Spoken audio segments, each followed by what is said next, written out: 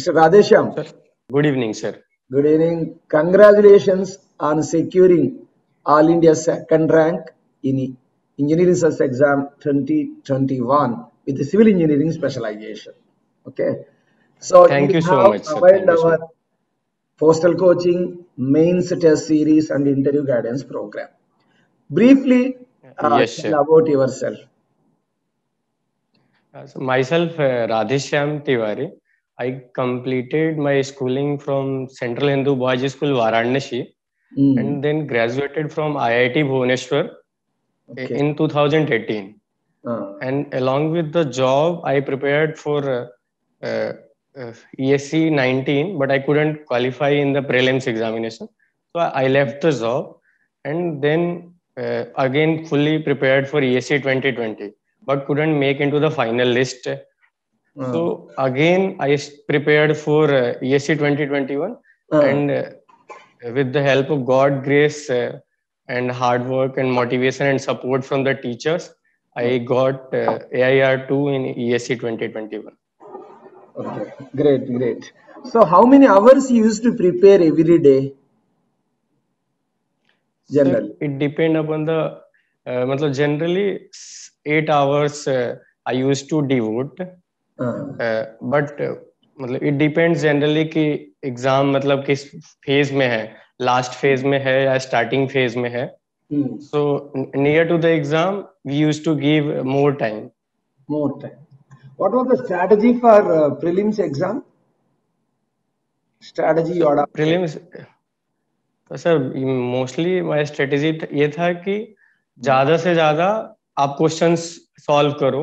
As more number of question you will be solving, so you will get more familiar with the concept. And prelims में था कि don't leave any topics, whether it's small topics like railways, port, harbor, tunnel.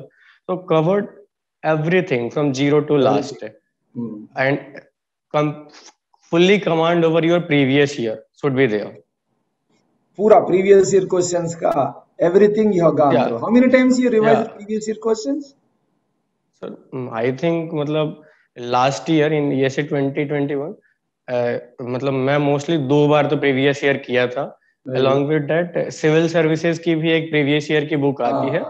That will be civil या उसकी भी मैंने एक बार किया था. और 2020 के लिए मैंने एक्चुअली एक बार कर लिया था, तो मतलब मुझे ज्यादा टाइम नहीं लगा प्रीवियस ईयर को कंप्लीट करने में. जनरल स्टडीज के लिए क्या करें आप? जनरल स्टडीज ऐसे मोस्टली मेरा 2020 के अटेम्प्ट में क्या था कि जनरल स्टडीज में I got 98 point something marks, और टेक्निकल में थोड़ा कम था मार्क्स. तो प्री में मार्क्स कम होने की वजह से मतलब लास्ट ईयर मेरा सिलेक्शन नहीं हुआ था. तो माय मेन फोकस कि प्री में अच्छे से स्कोर कर लेंगे तो बेटर हो जाएगा सब कुछ. तो मेरा पूरा फोकस टेक्निकल की तरफ था. और जीएस के लिए लास्ट टाइम अच्छा किया था, तो लास्ट में बस जो नोट्स बनाए थे पहले से उनको एक बार अच्छे से देख लिया, और आखिरी में 1-2 फुल टेस्ट दे दिए इस अटेम्प्ट के लिए. और पिछले अटेम्प्ट्स के लिए जीएस पे अच्छे से फोकस किया था. मेंस का क्या स्ट्रेटजी था आपका? सर अगेन प्रीवियस ईयर पूरा अच्छे से करो आप, engineering services and civil services. उसके बाद जितना ज्यादा आप टेस्ट सीरीज दो of different institutes, S academy, other institutes, तो उनके टेस्ट सीरीज को जितना ज्यादा आप दे सकें, वो आपकी स्पीड, एक्यूरेसी और पेपर को कंप्लीट करने में बहुत ज्यादा हेल्प करती है. इंटरव्यू कैसे प्रिपरेशन हुआ था आपका इंटरव्यू के लिए? Interview was almost like last time जब मैंने दिया था इंटरव्यू, तो 2020 अटेम्प्ट के लिए कितने मार्क्स आया था तब? Last time 124. I got 124. बहुत अच्छा मार्क्स आया था.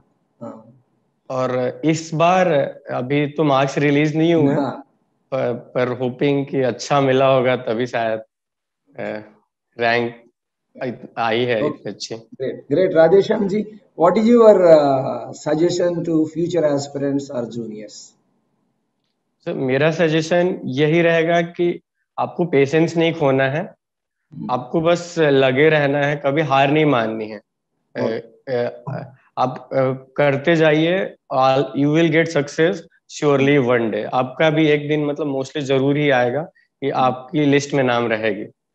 और आप जो भी नोट्स है कोचिंग्स के या आप बुक्स के जो आपने खुद बनाया हो उनको अच्छे से पढ़िए और प्रीवियस ईयर के ऊपर अच्छे से कमांड रखिए, श्योरली आपको सक्सेस मिलेगी। Okay, great, Radhe Shyam ji. Congratulations once again. Convey thank you sir. our regards to your parents too. Okay. Thank you so Thank much you. Sir. All the best. God bless you, beta. Okay. Okay sir.